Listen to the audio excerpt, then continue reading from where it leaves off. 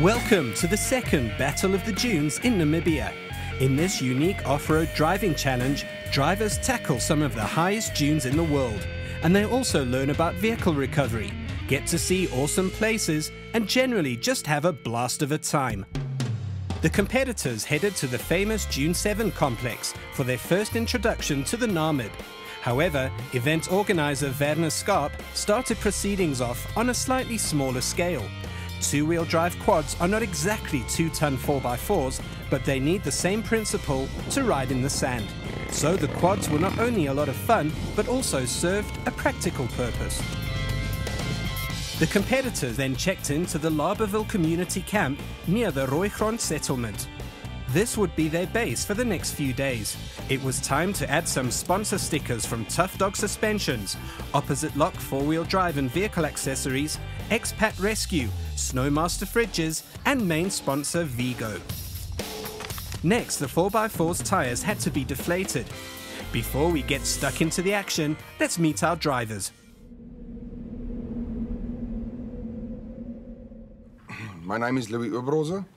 I'm from Walfish Bay. I live here, work here, and it's my first battle of the dunes. Quite excited, don't know what to expect. Let's see what happens. Okay, I have a Mitsubishi Triton. It's a 2008 model, 3.5 V6, free flow exhaust system, suspension and Maturin tires, and I hope that the petrol and the power would come through to help us in the dunes. I'm Anton Wordenstein. I'm from Fairlands, Johannesburg, and I heard of the Battle of the Dunes. It's my first one, and I think it's going to be awesome.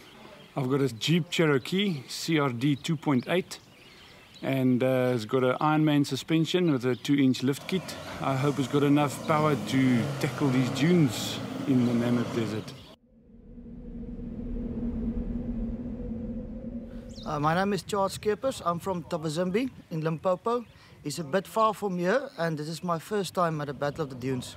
I'm driving a Jeep 5-door. It's a normal standard suspension with bigger wheels, and I hope really it gives me more traction in the dunes. Okay, I'm Lofty de Tooy. I'm born and bred Namibian. My vehicle is a Jeep Cherokee 1996 model, and it's got a straight 6 engine in it with an automatic gearbox. And I did a little bit of a suspension lift just to get it off the ground a little bit, and then I fitted 31-inch Bridgestone dealer Maturin tires. And yes, let's give it a go.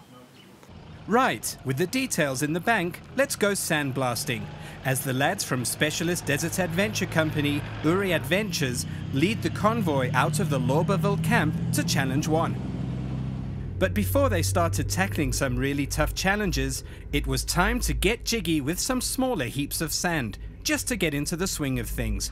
The first little test comes up, and the Jeep Wrangler, the Jeep Cherokee Diesel, the Mitsubishi Triton, which does sound rather splendid, the Jeep Cherokee XJ, and organizer Werner Skarp's Jeep Wrangler V6 easily make it up this small dune. But the desert is no ordinary sandpit, as some of the drivers are about to find out. Anton Boerdenstein is about to become the desert's first victim. He gently ambles down the slope, but a tight angle in the bowl results in no momentum and stuckness.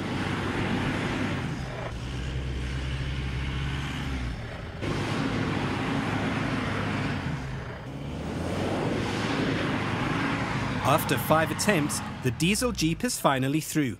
Yep, in the soft desert sand, momentum is your bestest pal. First time in the dunes with an auto box, and but yeah, fifth time lucky I got out. Right, so let's see if Lofty in the older XJ, which also has an auto gearbox, fares better. He also runs out of steam on the first attempt. And the second attempt. But third time lucky, as Lofty uses plenty right foot to power the XJ up the dune. Time for the Triton to do the business, but it also runs out of momentum on the first attempt. Louis gives the V6 plenty of stick for the second run, and over he goes. And lastly, we have the long wheelbase Wrangler, and driver, Chart and the Jeep handle that quite brilliantly. But just around the corner, Anton's Jeep Cherokee decided to take a break by lying down on its belly in the sandsum. After Uri legend Johnny extracted the Jeep, a problem is quickly identified. The tires were inflated to 1 bar. Deflating the tires to 0.8 bar was a game changer, reckons Anton. It's challenging, but you learn every day. The more we go, the more we learn, I guess. We are here for the first challenge. You must go down, steep hill up, turn, come down, sharp turn, come up and stop at the top. So we've got a few guys battling, and this is what we do, and tell it, it's a battle. The first customer is Louis, with Werner providing moral support and wisdom in the passenger seat.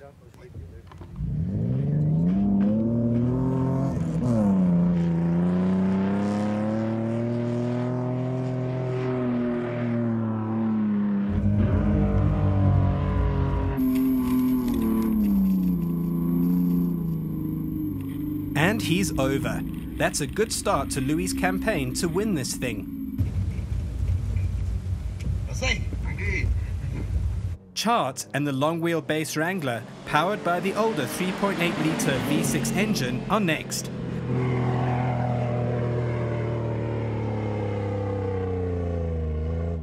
And he doesn't get there. He tries again.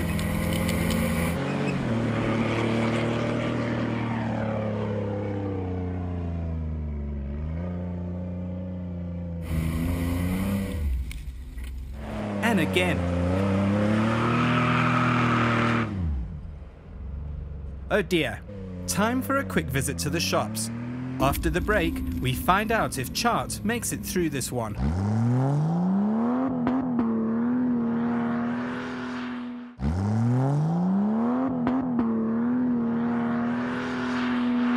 We're back in the Namib desert, where Chart Skeepers and his Jeep have been having a particularly tough time on the first big challenge. But he's a man with a plan. I will try it again. I'm now fine. Tire pressure bit off. I'll try it again. Right, so let's see how Chart goes now. After all those practice runs, he still sits very close to that steering wheel. Maybe he was a NASCAR racing driver in a previous life. But up and over he goes.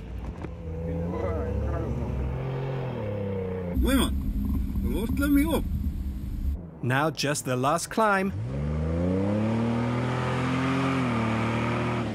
Ah, he was just too slow there and bogs down again. He finally makes it through, and that's a lot of sand driving lessons learned in a short space of time.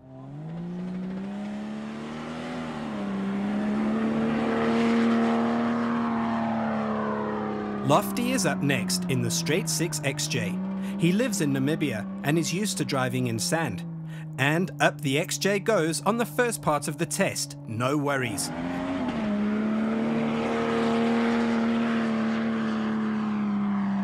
And up goes the XJ on the second dune too.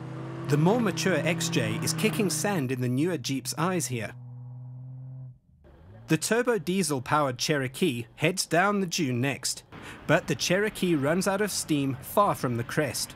It's not going so well for this Jeep so far. After giving up on this particular climb, Anton is visibly a little bit shaken and stirred. Frightening, I'm shaking. But I've got a good co-pilot here and he's teaching me the right ways. This is the second challenge for the day. The first one went very, very well. The guys are picking up. Let's see what they're going to do with this challenge. This is the second obstacle, as Chart is now demonstrating. Navigate between a few big molds of sand without losing momentum, then scale a dune. No man, Chart, you're supposed to go up there. So let's try again. Navigate between those molds of sand at a good speed, then drive up the... Chart, please man, we need to show the viewers. Right, so third time lucky. With Chart and co-pilot Armand Scarp wearing their best tsotsi outfits, he goes up. But oh no, he turns left at a very dangerous angle.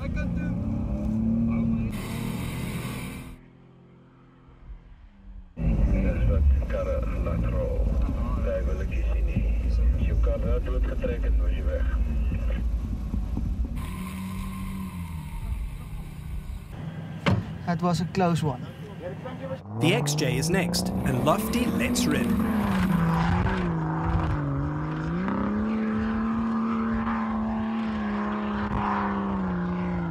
But he also runs out of steam. Down goes the Cherokee, and Lofty takes another slightly more enthusiastic run at it. But the result is the same, so Lofty decides to give it a skip. Again, me and the old man, we're battling at the last piece because the front legs get tired. Louis and the powerful Triton go for broke next. And by Jove, they make it up at the first attempt. That was pretty good driving. Meanwhile, Chart and Armand had been plotting in the background and have come up with a cunning plan to show this dune who really is boss. The plan? Floor it, baby, and don't lift for nothing. Yeah, drop him.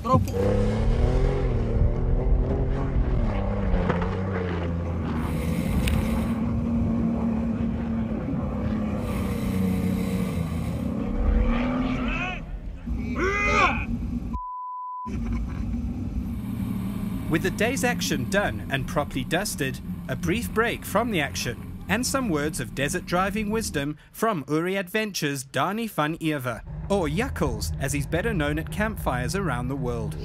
Stick with the basics. Stick with the basics, straight up, straight down, no funny stuff. As the drivers progresses, you step up a bit every day.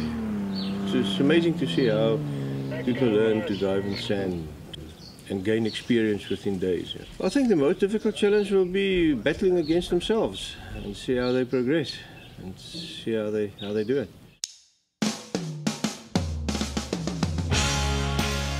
Okay, this is day 2, challenge number 1. Let's see what the guys can do with this one.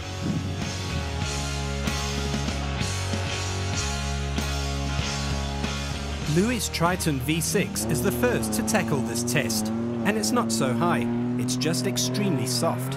He gives the Mitsubishi plenty of right foot, and over she goes, no worries. The cool old Jeep Cherokee XJ is next, but oh dear, something doesn't sound quite right with the straight 6 motor. The Jeep grinds to a halt. Lofty takes another run at it, but again it runs out of steam, bogging down. There definitely seems to be an issue with the engine too. Lofty and the XJ finally make it over and out of the challenge.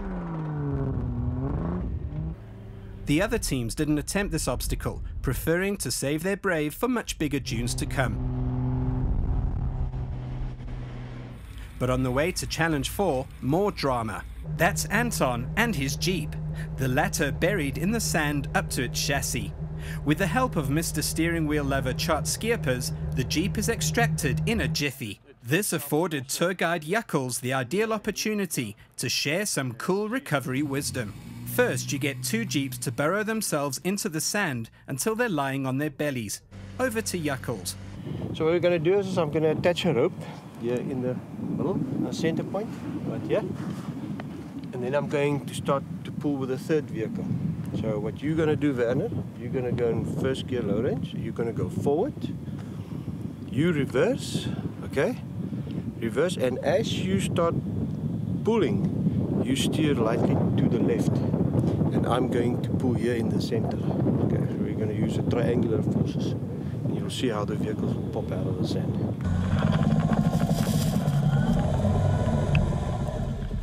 Right, so we could make a joke about how many Toyotas you need to recover 2 Jeeps, but we won't. Let's rather head to the shops for the last ad break. On the other side, on the last day, the dunes get even bigger. A young lady gets rather terrified. A dead Land Rover is driven, and we find out who comes out tops in the Battle of the Dunes.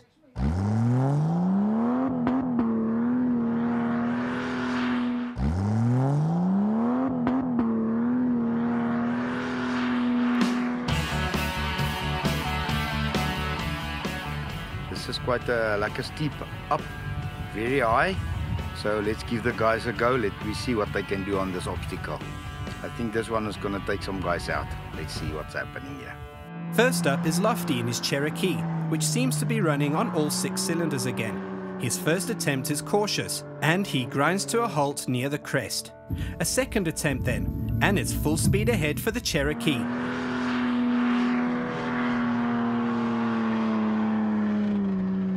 And up she goes. Louis and the sweet-sounding Triton are next.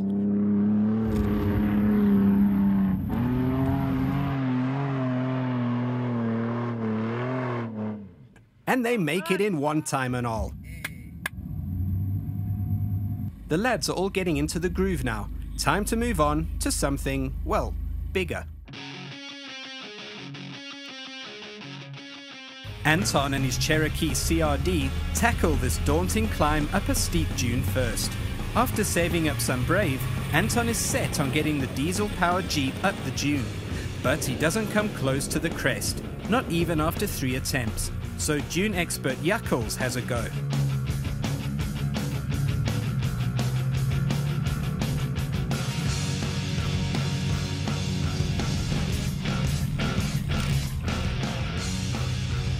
So still no cigar for Anton and his Cherokee. Soon after, the Cherokee's automatic gearbox went into limp mode, and Anton had to give all the big dunes a skip. The Mitsubishi Triton is next, and Louis lets rip, flooring the V6 engine. He gears down just at the right moment, and he's over. Lofty and his Cherokee XJ also made it over, so the guys were really getting the hang of this. But then, on the way back to camp, the group came upon what is said and claimed to be an old Land Rover that died here. In a nostalgic moment, the group decided to give the old Landy one last ride into the sunset.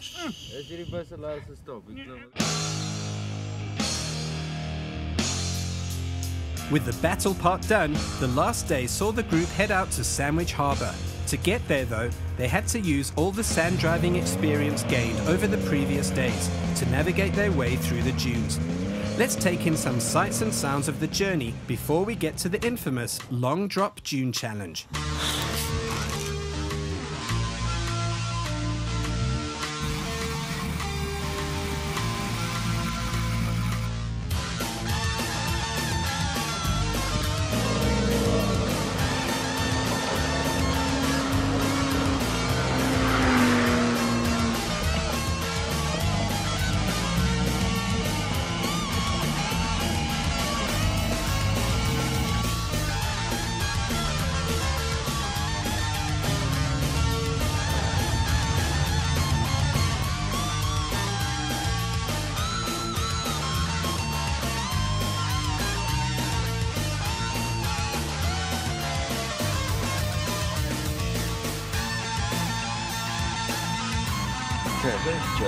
Cheers.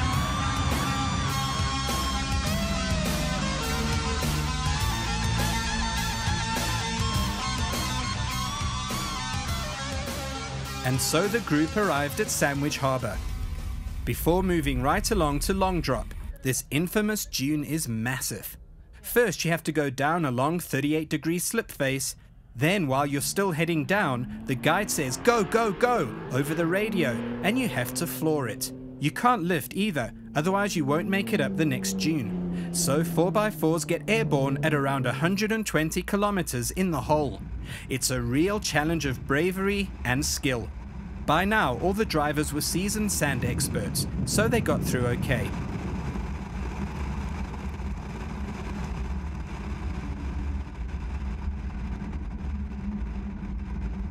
But then Werner decided to drive up that slip face, and he also found himself a passenger.